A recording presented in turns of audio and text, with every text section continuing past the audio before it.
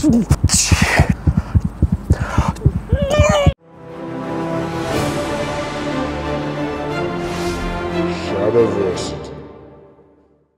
those people who missed out on securing their copies of the Shadow the Conqueror Enemies of Self graphic novel, there is a second chance Kickstarter campaign where you can secure your copies of not just the graphic novel but also the second edition novel. The collector edition covers are available as well as leather-bound editions. This is a very limited second chance campaign that we were able to squeeze in before we go to print. So make sure you secure your copies now so you don't miss out, because we are already hard at work producing the second volume of the Shadow the Conqueror graphic novel series. Mike S. Miller, the phenomenal artist of this series, is already halfway done, producing some amazing pages for the second volume, which is going to be over 120 pages. So you'll definitely want to get your hands on volume 1, getting ready for volume 2, which is already looking absolutely amazing. Thank you to everyone who has backed us so far. This is what has made making Volume 2 as good as it will be. We are hard at work making these books the very best quality possible. The leather bounds are going to have emboss and deboss effects with foils. They're going to be absolutely amazing. I can't wait to get you your copies. There is a link to the Kickstarter page in the description, and once again, thank you to everyone who has backed this campaign.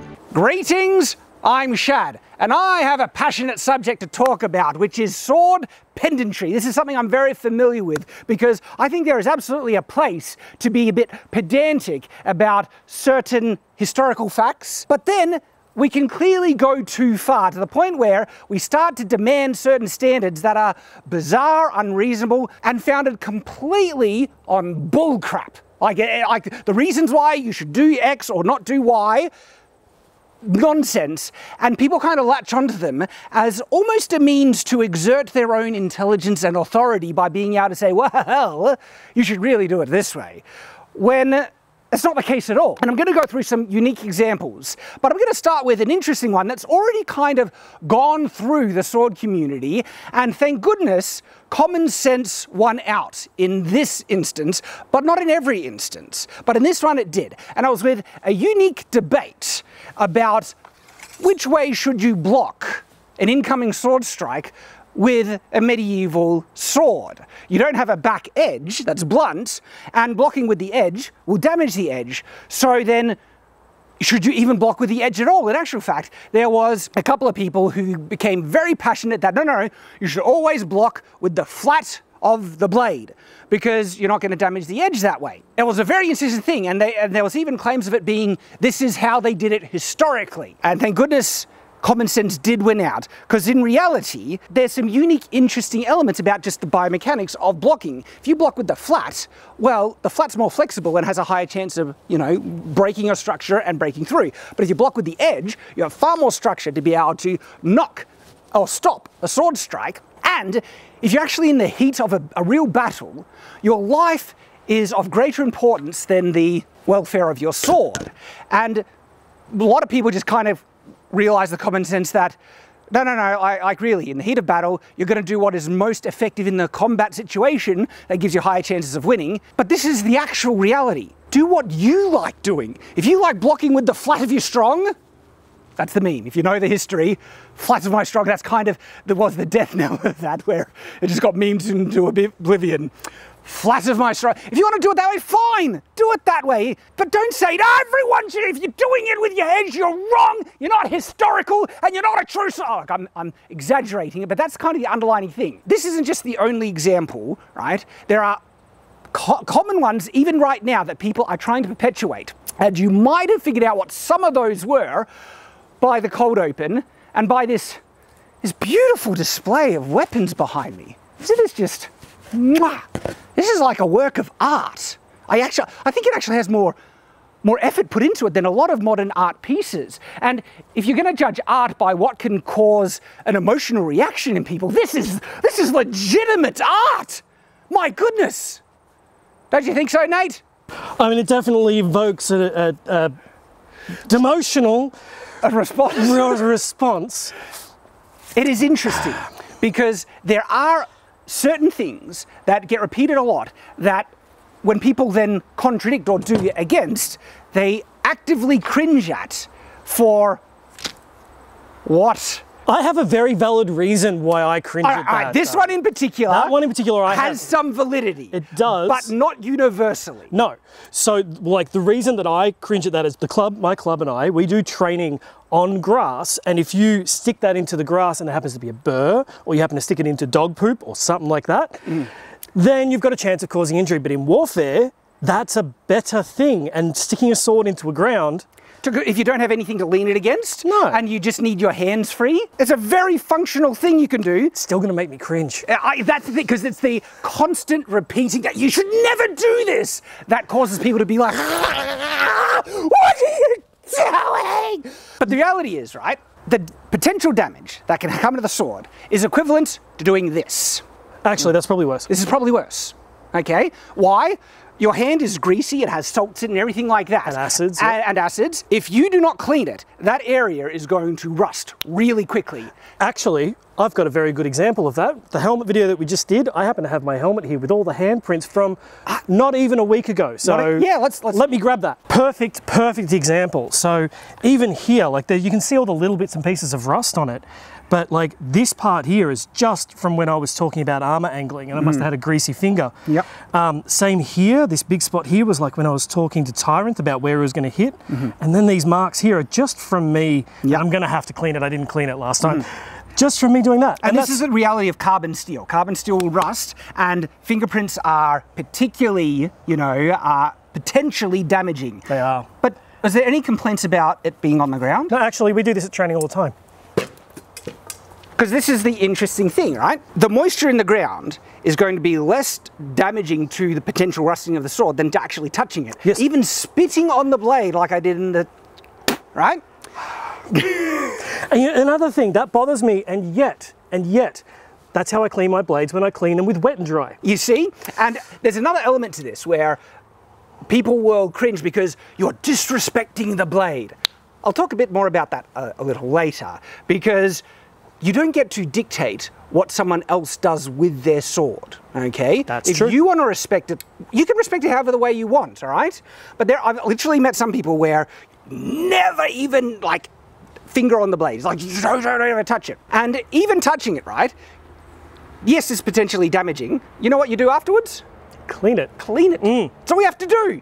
And it's not a problem. And, like cleaning, there is, I really feel like going and getting the WD-40. Oiling it will protect it even more. It will. And you do proper cleaning afterwards. And yes, the most potential problem with stabbing in the ground is actually hitting rocks where it might dent it, because you can't predict where rocks are in the ground.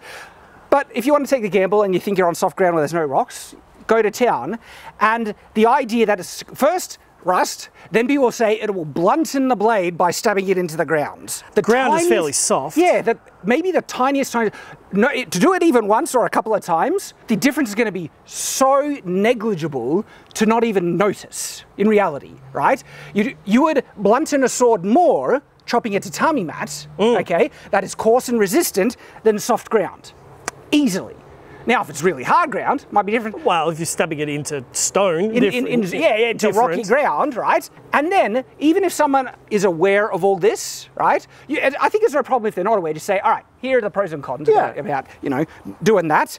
But once they know, they can do whatever the friggin' hell they want. Yeah, if it's their sword, then and they have certain rules around their sword, then that's fine. But if like that's your sword and you pass to me, be like, oh, you can throw it in the ground. Exactly. If this was someone else's sword, right? I would be respecting it as I don't know what conditions they have about their own sword maintenance and care, and so I wouldn't do this with someone else's sword. No, but your own blade. But if it's my sword, I can do what the friggin' hell I want with it. I can snap it in two and throw it in the trash if I want it. It's mine. I have caveats if it was a historical replica with actual greater significance. Yes. But if it's just something that you bought online and it was made for you and it's yours or whatever, and it's a modern thing, it's yours. Do what you want. You did bring up a point before about edge versus flat. I might grab Tyrant and we'll see if we can get something ready with a couple of actual action shots of that for later. I'm what do you think? interested to see. Yes, absolutely. Okay. Absolutely. Tyrant! So there are definitely better practices that you can do to help maintain the quality of your sword, like cleaning them regularly, keeping them oiled. You could just avoid touching the blade altogether if you want to avoid the fingerprints, but it doesn't mean you can't ever do it. But if you do it, yeah, clean it. This is objective, actual, factual things that will help, you maintain your sword quality. But then there is pseudo-intellectual bullcrap that people perpetuate for the sake of keeping a sword from getting damaged or blunt and everything. And interestingly enough, a good number of them arose from my recent katana video. And I was quite amused at some of these, okay? Where unironically, what I did just then, you should never do, like, unironically, because you should never do that. It would damage your sword. And I was like, are you kidding me? Have you ever handled a sword, right? You would need to do it so much more forcefully to potentially damage the sword or the saya, right? Or even if just like that, see this? Is it triggering you? Is it triggering you? It's my sword. I can freaking choose how to put it in the thing. And also, that's not going to do any considerable, acknowledgeable damage over the short term, all right? And it's even questionable if it will do damage over the long term, because if it's a well-made sword, it's sturdy, this is fine, okay? If you don't want to do it, good. But to try and perpetuate like a complete bullcrap that doing this is going to damage the sword in a short period, or even at all, is nonsense. Now you might say, well, I did it and it damaged mine. Well, maybe your scabbard or sheath or whatever you say was weak, or anything like that. And even if you want to continue telling people, it's their choice, okay? And honestly, all right, having handled swords for many, many years, it's nothing. It's like... It's not damaging, I can observe. I've done it for a very long time. Literally, I've even, like, this one, it's really hard because you can do that. Trying to get it in the sheath is a bit, you know, thing, but like, okay. Done it for a very long time. Never damaged it at all. And so a lot of these, you know, supposed sword things where they say you should do this or X, Y, can be debunked by your own direct experience. The other one that people were quite vocal about, a lot of people believed this piece of bullcrap, so I'm interested to know where this comes from, right? Is that katanas should never be displayed edge down. And I'm not kidding, the reason why they gave it is because holding it edge down will damage or blunten the blade. And I was just like, who on earth is spouting this bullcrap? Like, I know how strong carbon steel blades are. I've used them for a while. And having it simply rest in this position will not damage it or even blunten the blade to, like, and even if it was like blunted it to the smallest, it would be so insignificant that you wouldn't even be able to tell the difference. And in actual fact, if you really wanted to talk about this, right, drawing the sword, even upside down, and because when you draw it upside down, right, and you angle it, the blade still rubs against the top of the sheath in a lot of instances, okay?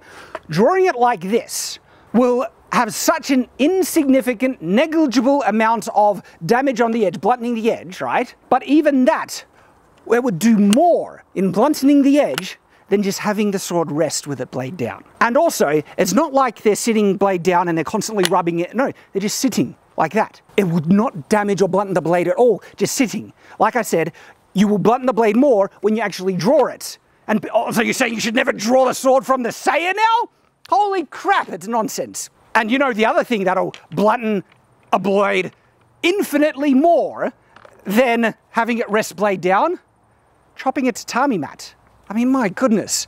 And so this level of pedantry is such useless, nonsensical bullcrap that I am quite interested in who started perpetuating it. And this one in particular strikes me as the type of thing that people kind of use to present their knowledge and authority. It's the kind of thing that was bred out of maybe tradition, where it got repeated once and then repeated again and again and again and again, to the point where they latched on as this interesting factoid that makes them look more authoritative and knowledgeable on the topic. It's bullcrap.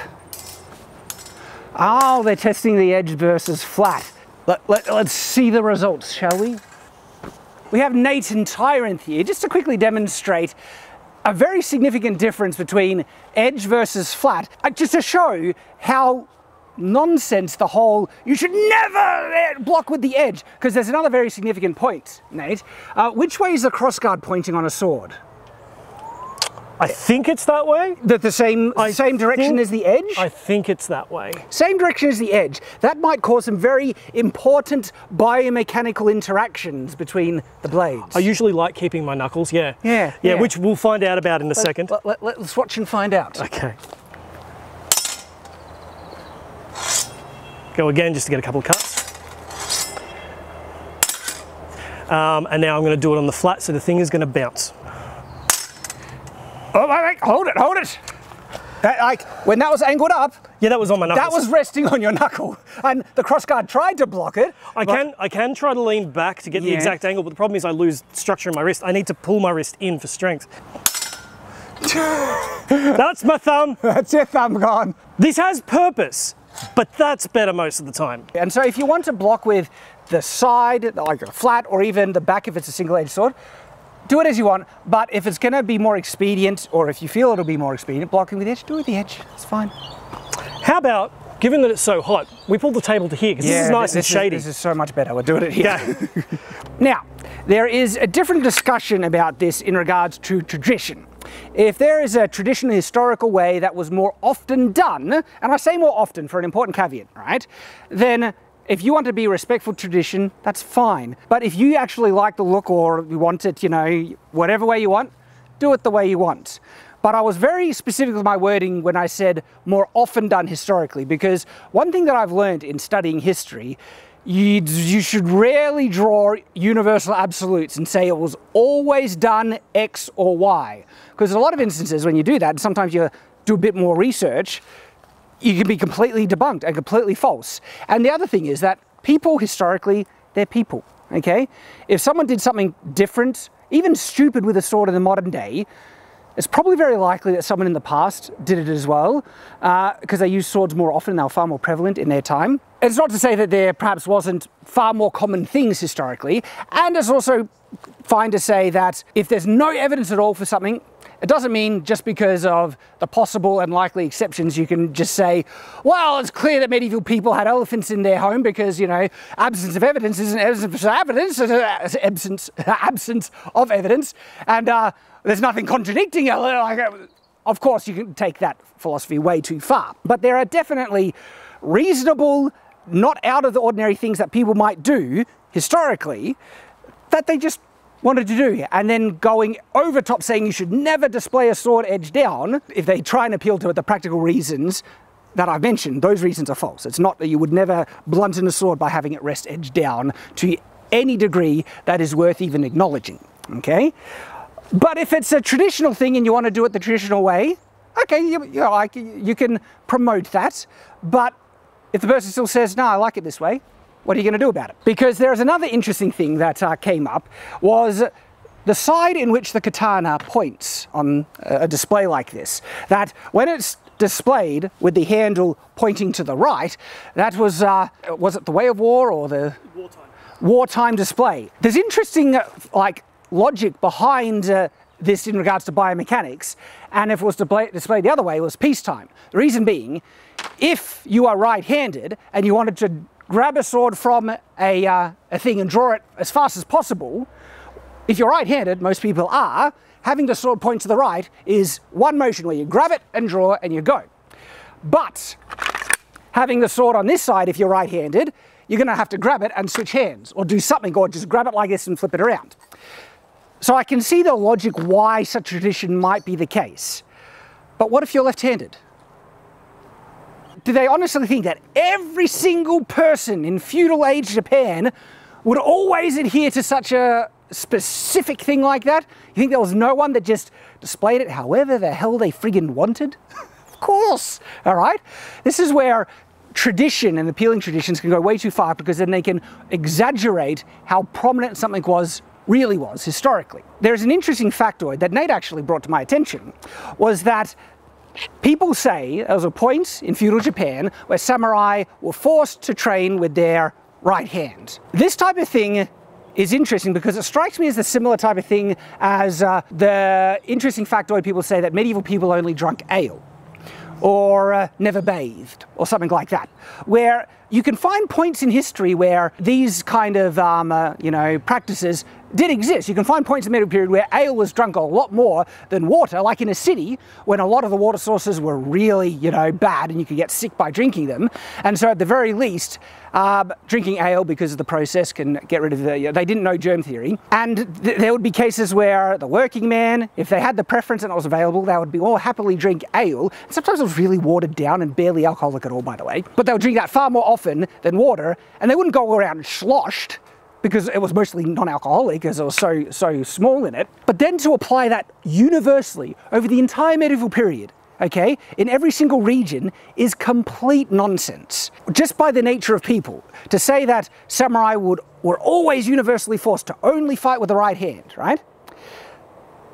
One, that's not going to be over the entire history of the samurai in Japan. And two, even in times when perhaps it was a more active kind of practice, you really think there was not a single samurai in the entire of Japan that wasn't left-handed? Common sense can actually debunk a lot of these things that we apply far too universally. This goes to the same thing, is it facing the right or facing the left? Okay, if you want to kind of acknowledge tradition, perfectly fine, but to insist that that was the universal way it was done historically, one, I call bullcrap on, and two, people can display it however the hell they want, right? It's their swords. And to say that you're doing something wrong, like what, wrong in what way? What universal truth are they offending by displaying a sword however the hell they want? Same thing with how you wear, say, swords. Like, this applies to both Japanese swords and medieval swords, right? If you're right-handed, usually you'll have the sword on your left side. But guess what? Sometimes people did it on the right. There are instances historically where it was more often on the right. Specifically in Roman times, they had shorter swords and so they could do it on the right. And they say it's really difficult. Oh wait, I just drew the sword, And look, it might be a bit more fiddly, might be out of the way, but there might be instances where having a sword on the right where, look, I can switch my hand, draw it fine, okay? And so that's not a problem. And if someone prefers it that way, to get bent out of shape and just think, oh, you're doing something wrong by having the sword on this side, is ridiculous. So one, there's preference. If they prefer it that way, let people wear the swords however the hell they want. And two, there's actually sometimes valid, practical reasons why they might want the sword on this side. Archery. Do you know having a long sword on this side, pointing out like this, when you're drawing, the string can often hit, the sword will fall in between the string and can mess it up, okay? And so to avoid that, you either need to push the sword way over here, which is really harder to draw, or guess what? You can just keep the sword on this side. And you say it's pointing out, but the string is coming up on an angle, and so when you go to full draw, it's never going to hit the sword. Okay, and so you can be right-handed and prefer it that way, because that's just one reason. There's a lot of reasons why someone might prefer having the sword on this side. So once again, to get better out of shape and try and, adhere or promote that there is a universally correct way to do this is bullcrap, and it's annoying. A next interesting kind of over-pedantry that exists in the sword community is terminology. The names we use to define certain things. Some of them, I think, are valid in objecting to, specifically when they are spreading misconceptions, okay? A good example is misidentifying the fuller, like when they say it's a blood groove. I think you're perfectly fine to actually no, no. It's called a fuller. By calling it a blood groove, you're actually perpetuating something that's completely inaccurate, that they'll put on there to allow the blood to drain off. Some even say by having a channel blood groove here, when you stab someone, and it makes a channel to allow air to seep in to make it easier to pull the sword out of. But that's not the actual reason why grooves are put on blades. It's to reduce weight, but not structural rigidity. Okay, that's the main reason, and it's called a fuller. And so by saying it's a blood groove for the blood to drain off is wrong. It's nonsense. There are other interesting ones, like for instance calling Viking period swords Viking swords. That one's mostly harmless, but there is a misconception you're perpetuating that these swords are only used by the Vikings when they're actually swords of the period that multiple cultures were using. But then there are ones where it doesn't matter, especially when it's not perpetuating any inaccuracy. Broadsword is an interesting one. People don't like the term broadsword when they refer to medieval swords. They'll often refer to arming swords or even broad-bladed long swords like this as broadswords. The thing that historians and history enthusiasts can get bent out of shape with this is that there was a historical term broadsword that didn't refer to any of these swords. The term broadsword historically, when it appears, references what you would more understand as being a Scottish basket-hilted broadsword. But guess what? You know what those swords were also called historically? Claymores. And we call claymores only the big Scottish swords. But no, the one-handed Scottish basket-hilted broadswords were also called claymores historically. So we're then calling that broadsword wrong as well. Okay, what about rapier? Like people will say, you know, a swept-hilt, thin-bladed sword is a rapier. But more often, historically, that wasn't referring to that type of sword. In English, that rapier was a term often referred to what we call side swords. And a rapier sometimes was even called a longsword in English. And you know longsword? Longsword isn't a term that was used commonly in English to refer to two-handed, you know, middle-range kind of two-handed swords. That was sometimes called two-handed swords, bastard swords, but the actual longsword word referencing the historical thing more comes from German, which was Langschwert. They called it longsword in translation, but in English we didn't. So does that mean we should stop calling this? So the point about terminology, people called swords different things in different regions in the medieval period and different periods as well. And so which one takes precedence to call it this name when it was called a different name in a different region, even in English or in Germany or in other languages, because we use other language names as well. Also, on top of that, English is a language that evolves throughout the period, and so if you spoke Middle English or early, it's like another language. You can't understand a thing of it. And terms that might have meant long or broad or anything like that was probably pronounced completely different. There was a massive vowel shift, and even pronunciation is completely different. And so if you see a word and you're reading it and it says, I don't know, two-handed sword or rapier or something like that in certain historical texts, you're probably pronouncing it completely different to how they pronounce it. And so the quest for complete accuracy in sword terminology is fruitless. Well, when I say fruitless, it's fruitless in terms of communication. It's really valuable to be educated on what historical, you know, language was. That's great, I love it. But the purpose of language is to communicate, to convey to the person you're talking with understanding of what you're referencing. And that's the purpose, okay? And so it actually doesn't matter what any of these swords are called. You could call them a dingle hopper, right? And if that word association has become established in the language to the point where the person you're talking to understands exactly the sword you're referencing when you say dingle hopper, guess what? That's the useful name to use. And broadsword, this is the reality, in common language, in common vernacular, has come to mean double-edged medieval swords more often than not. Okay, and only particular historical pedants like myself, I agree, I've portrayed as well, would understand broadsword to reference a Scottish basket-hilted broadsword, but even pedantic people like me have acknowledged and realised we've lost the fight, because whenever we reference the sword that was often called broadsword historically, right, we by necessity have to caveat it with a Scottish basket-hilted broadsword, just so people know what sword I'm referring to. Because most people, when they hear broadsword, they're not going to think of that sword, they're going to think of something like this. To call people up and say, oh, you must, calling, you know, this sword X or Y, you should never call it a broadsword, it's not actually useful now, okay? It's useful for historical accuracy, education and things, but the purpose of language is to be understood. And this is the same, like, it's an interesting discussion about katana, right? Because katana, even the kanji, was a term that just meant sword, or really single-edged sword, in Japanese. But in modern vernacular, and Metatron is the one who confirms this because he has a video on it, and he lives in Japan, he speaks it fluently, has said the katana now, in modern, you know, use of the word, even in Japanese, more often refers to this sword specifically, not every type of Japanese single-edged sword. Even though the kanji, the actual, you know, written, you know, symbol for it, well, it isn't used now to, like, it's used in conjunction with other swords, and so other symbols to reference other swords, and the kanji, just even singular by itself in common language in Japan, is used in referring to a standard katana as we understand it in English. So this mentality of excessive pedantry, when it is not only unneeded, but can actually be, well, this is the other part. It can be detrimental to the quest to understand what the historical periods are really like that we like to emulate when we muck around with historical weapons. I had a very interesting controversy in the recent history here on Shadiversity regarding which side of the bow should you rest the arrow when shooting medieval longbow, because I found it very intriguing that a lot of medieval art, when I say a lot, I mean a lot of medieval art, depicts archers using a longbow, but also short bows as well, with the arrow resting on what is called the outside of the bow, the right side of the bow, or over the knuckle, not the inside. The inside of the bow, or over the thumb. Sorry, this is over the thumb, that's over the knuckle. So on the inside of the bow is over the knuckle, and that is the conventional, more standard way that we see done in modern day target archery.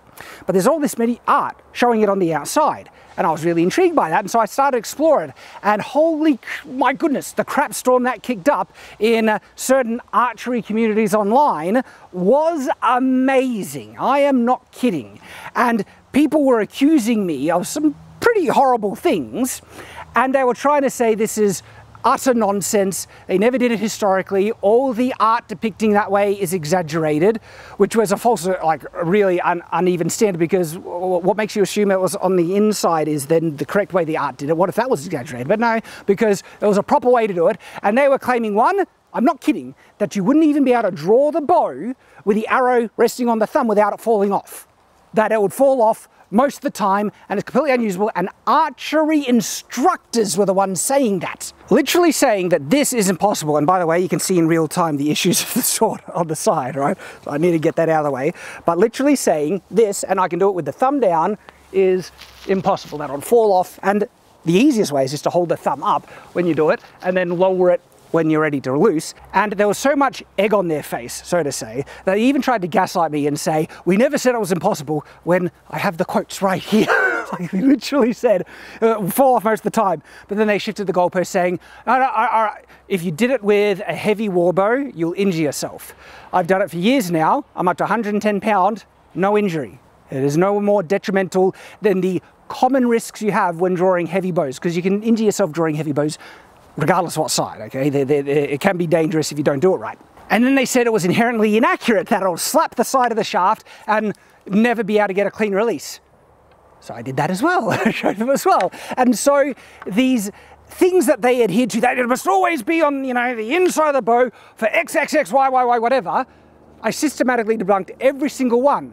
And they thought that they were being historically accurate by adhering to this standard, but what it really was a misconception that arose through tradition and people repeating, just assuming that because most people do it this way, that's the best way to do it. But when looking at historical art, no, actually, historically, they did it on both sides, and it was preference of the archer, whatever they preferred. And there's really interesting benefits and genuine benefits shooting on the outside of the bow with a heavy warbow. And so this is just one example of excessive pedantry achieving the very opposite of what people are assuming by being so pedantic, which is historical accuracy, but they legitimately started to try and spread the falsehood of medieval archery, saying that it was only ever done one way and this way was never done at all. And when I say it, these were actually respected people in the medieval archery community, archers, instructors, boyers and everything. And the amount of nonsense that they were trying to gaslight me with about this was next level. A lot of it came, I think, and this is my own opinion, perhaps I'm reading too much into it, but I think a lot of the resistance came from feeling threatened to their own credibility, because they had claimed a certain way was this way for so long that when some weird guy on YouTube comes along and proves them all categorically wrong, they felt that a threat to their authority, and they doubled and tripled down, even in the face of categorical evidence to the contrary. And there's a lot more in regards to medieval archery that I think I might do a dedicated video on regarding misconceptions about medieval warbows, because there's a lot. But we're not done. I mean, it goes again and again. You probably know heaps of kind of pendant, you know, objections people raise, right, that are actually nonsense. If you do, share them in the comments. I'll be interested, because sometimes they're not nonsense. Sometimes there's validity, but sometimes they are. Tyrant, you have something to share on this topic. Yes, I am the devil's advocate for this video. Genuinely, you are, I agree with you in a lot of these circumstances. However, a point where I would interject is, a lot of it can be brought down to best practice. For example, let's talk about which way you would store the blade. I agree that it's not going to blunt the blade, especially if you have a very, very well crafted sheath or whatever you want to call it. But best practice, storing it down. Then you have you have absolutely zero chance of it blunting the blade at that point. Except when you draw it and it can rub the top. That is true, but best practices. I don't know. For a lot of these things, because most people don't have an entire wall of swords. Most people have one. But see, this is the thing, right? The amount of potential damage that you could give a sword, right, from it resting like this, is nowhere near worse than when you take it out of your sheath and you're handling it and you're moving it. In actual fact, moving it around like this will cause it to rub against the edge more.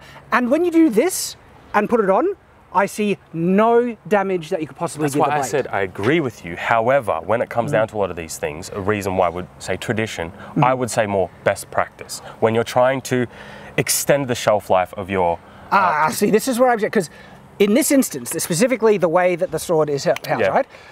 I can see no actual functional validity to the claim that this is a better practice holding it like that on a sheath. I agree, versus especially if your sheath on is perfectly crafted. I wouldn't even want the sheath touching the edge of the blade. If I knew it was terribly and I knew that it was going to rub on that edge, I would store it like this, just to be sure. Well, see, I think personal preference, exact, do it the way you want. But to try and claim that even with badly made sheaths that it's going to damage, like, to me that's just nonsense. It's not going to damage. It's not going to damage. It's not going to damage it. That is true. Good point though, thank you, because it's personal preference, right? But it's the appeal to, oh, you have to do it because of this, and the categorical assertion that it will damage.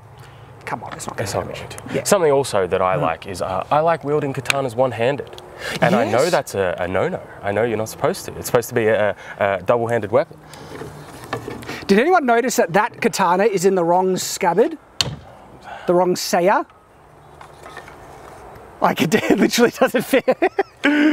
I personally believe, and I'm ready for all those comments, that if you're strong enough and you have enough in your wrist and in your forearm strength to wield it one-handed. Now, I know you're not supposed to, but I personally prefer to do this. Is interesting, because if you like it that way, all power to you, right?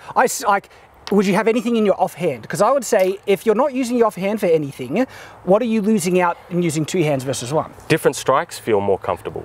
You know something in addition, right? And some people don't know this, is that you can get more reach in one hand versus, because to get two hands on it, you have to actually pull it back and you can't reach as far. And so that's a perfectly valid reason to prefer one. And if you've got the strength and you can handle it, I feel like I'm able to move more fluidly, yeah. Fluidly. Move more fluidly with one hand, and I can still...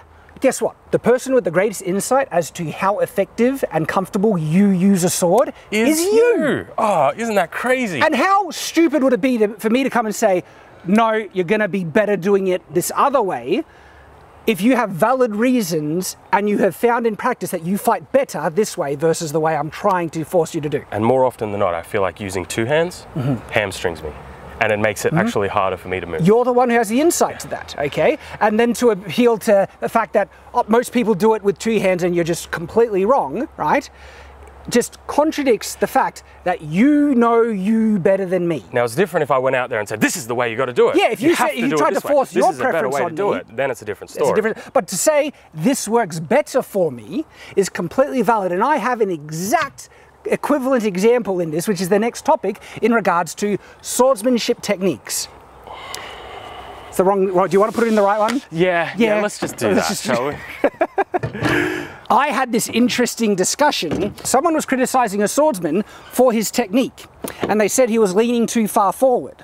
And I responded in saying, I don't see an issue with that. I like to lean forward. In fact, sometimes I even hunch in my sword stance, where when I'm like this, I will hunch a bit like that because it helps me rest more in between bouts. And if I have medical issues in which my fatigue is a big problem, and so taking on a stance in which I can conserve energy like that is actually way more beneficial to me. But I kicked off this debate with a specific individual, but he was like saying, I shouldn't do this. It's wrong in every instance.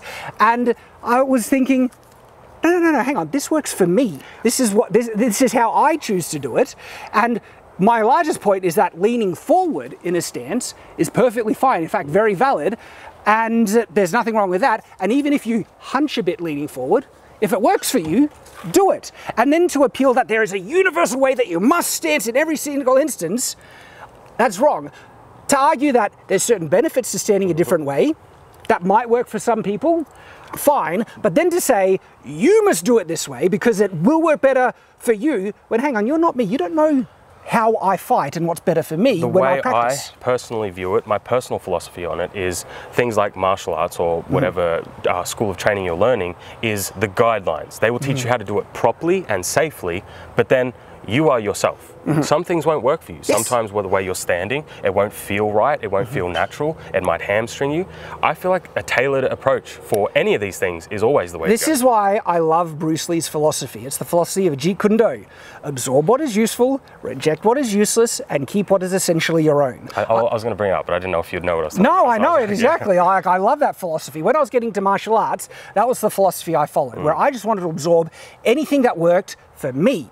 And if something worked for someone else and I tried it, it wasn't as good for me because my natural reflexes, the way my body moved, my inclination philosophy of how I think when I fight, it just didn't work for me. It's like, no, I'm not going to use it. And to say that I must, you know, but when I applied, this to HEMA, I made a video a long time ago called The Problem with HEMA, where I pointed out that there were people in the HEMA community, I think it's less now, even Dave Rawlings recently did a video that said this issue doesn't exist anymore, where a lot of people in the HEMA community are perfectly happy for you to do things your own way, and that's great, But when I made this video, I was pointing out, because I had direct people coming to me saying, you're doing X, Y, Z wrong, it must be done this way, and I was like, no, what if it doesn't work for me? I would take issue with it is if you're trying to teach people. Like if you're saying that this is the way to do it and it's your personal way. There are instances when people are teaching legitimately bullcrap techniques, like McDojos and stuff.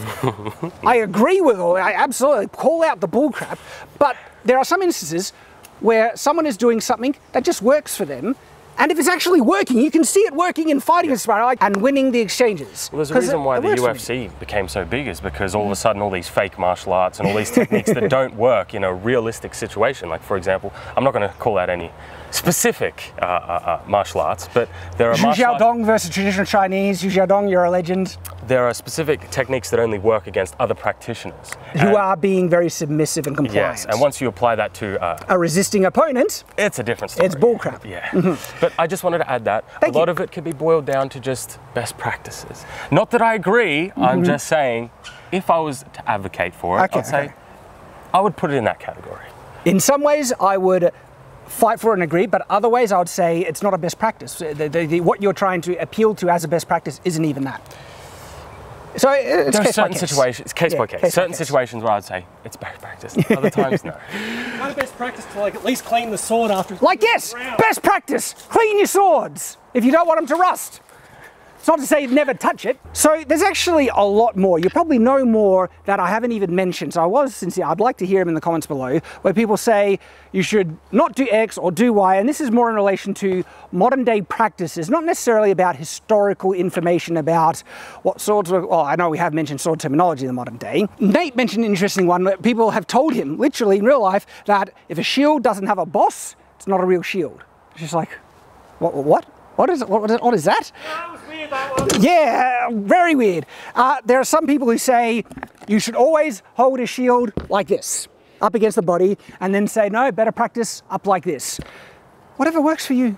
You try both and see, because this is more rested and it's easier to maintain, but perhaps use both, who knows, or preference one if it works for you, okay? There's a lot of it. You see it in comments, you see it on the internet, and I got a wave of comments of people losing their crap about the way a katana was being rested on a sword stand and the direction it was pointing, and it was just like the reasons they gave, okay? There are some, like I mentioned, traditional things if you want to be traditional, but outside of that, okay, let's not take it so far, all right? And even if people want to abuse their swords, if they know that, if they have reasons to do it, just let them, it's their swords. Don't get bent out of shape. As long as you get to do what you want to do with your swords, I get to do what I like to do with my swords, and we should encourage everyone to be safe, but don't go Karen on everyone. It must be like this way or that way, okay? So I wanted to share that with you, get it off my chest, as it were. Thank you everyone for watching, and I will see you in the next video here on Shadowversity. Until that time, farewell. I wonder if I can draw a sword in this position. Actually,